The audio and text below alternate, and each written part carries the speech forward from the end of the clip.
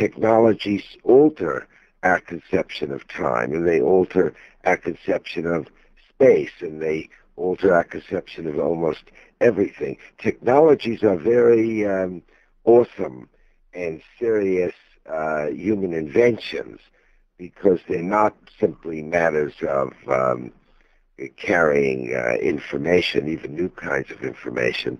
They are, as I tried to say, ways of restructuring the way we think the world is. Postman's warnings against scientism and technicism are similar to those of many other thinkers, such as Walker Percy, Jacques Ellul, G.K. Chesterton, and C.S. Lewis. But since Postman's area of expertise is communications theory, he focuses more than his predecessors on the way in which the way we think about the world has been influenced by communications technology, even in its earliest forms. Up until the telegraph, people could only move information as fast as they could move, which at that time by train was about 35 miles an hour. Now, one has to take seriously what happens to the human psyche and eventually to social institutions if space as a factor in human communication is eliminated and time becomes almost irrelevant in the movement of information.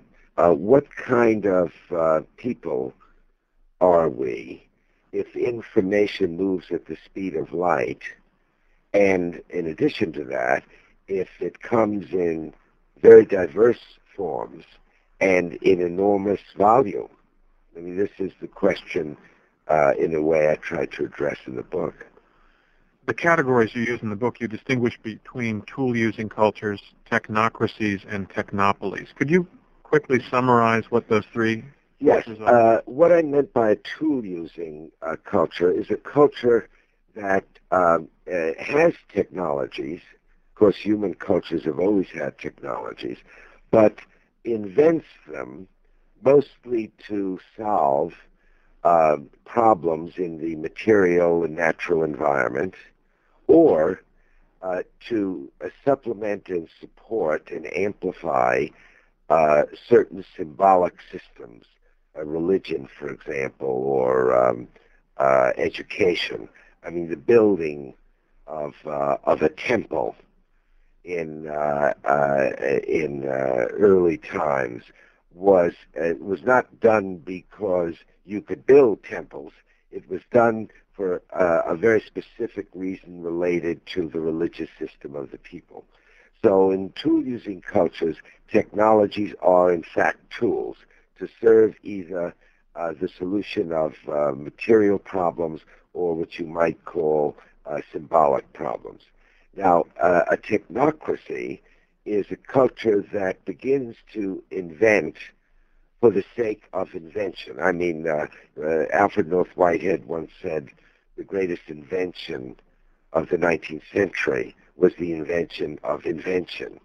That is, we learned how to invent things. And so technology becomes an important part of a culture, begins to take on a life of its own, has its own agenda, so to say, but does not destroy in the process the humanistic, traditional, social values of the culture. There exists a kind of tension between the old world and the new, so that religious systems and education systems and family relations and so on can still exist under siege, perhaps, but in somewhat of their traditional form. Now, when we get to technopoly, I use that term to indicate a culture in which traditional modes of human association become almost irrelevant, and the entire culture places itself at the service of the sovereignty of technology, so that we must alter all of our aspirations, all of our motivations to fit the possibilities of technology. In a technopoly, would it be fair to say that there are some people, some contemporary people, for whom their tools are, in a sense, all there is to their reality. And actually, I'm thinking of tools not just in terms of machines, but there's one class I've actually thought of, the deconstructionists seem to be people who've been reduced to their tools of criticism. Well, I mean, I think a deconstruction, which is not so easy to define, but I would say it's an example of what happens when people lose, and lose rather quickly, more traditional narratives around which to organize their lives. I mean, in a way, deconstruction is the final frontier, where you say, well, you can't even trust meaning itself. I mean, that language, we used to say language is a map of reality, and it seems as if the deconstructionists are saying, well, it's a map, but there's no reality, and therefore you can make the map any way you wish.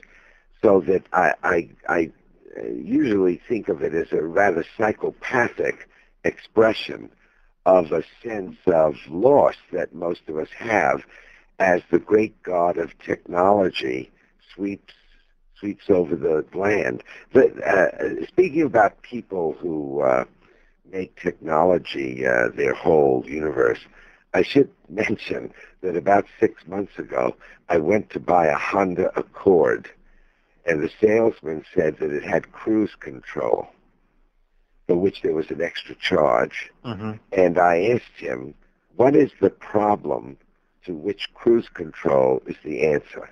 Mm-hmm. Well, the question took him by surprise, but he recovered long enough to say, well, it's the problem of keeping your foot on the gas. And I said that I'd been driving for over 35 years, and I'd never found that a problem. Then he told me about the electric windows. And I, of course, asked him the same question. What is the problem to which electric windows are the solution? And he said, well, he was ready for me this time. He said, it's the solution of winding the windows up and down with your arm. And I told him, well, that's not been a problem either. And in fact, I rather valued the exercise it gave me, because I'm an academic and I don't get a chance to move parts of my body very often. Now, I eventually bought the Honda, and it has electric windows, and it has cruise control. And it turns out that you can't buy this model without electric windows and cruise control, which is a very important point, because what it tells us is that new technologies, rather than increasing people's options, very often restricts their options. I mean, you can't take a boat to Europe anymore. And I can tell you, since I did it once, that it is a most thrilling and civilized way to do it. But you're going to have to take an airplane. Now, there are a lot of people, when they talk about technology, always talk about how it will expand possibilities. And it's very hard to get them to say an intelligible word on the possibilities of its limiting something that they value. You know, I've never argued, Ken, that technologies aren't blessings. I have rather said that they're like Faustian bargains. They giveth and they taketh away. And so the reason I write so much about what they taketh away is that living in America as we do, we are surrounded by lovers of technology. Americans are crazy about technology. So we need some balance in the way we think about this.